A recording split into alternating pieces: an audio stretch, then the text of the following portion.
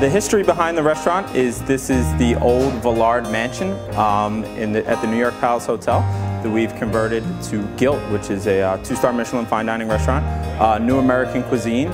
It's modern interpretations of American classics that we just like to have fun with.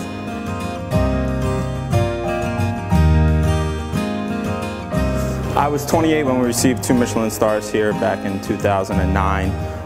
So yeah, I was one of the youngest chefs, the youngest chef in New York City to receive 2 Michelin stars at the time. So it's a big achievement for us here. We're very proud of it.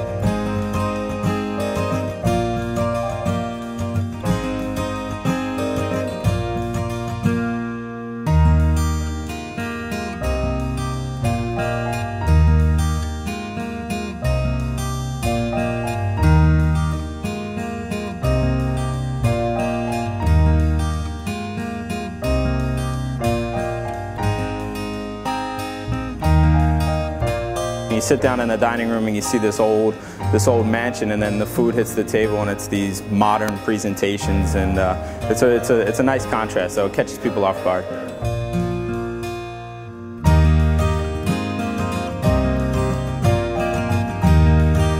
It's a very seasonal restaurant. We're very seasonally driven. You know, we're at the market every week picking up all our produce, and the menu is really based around what's at the market, what's in season.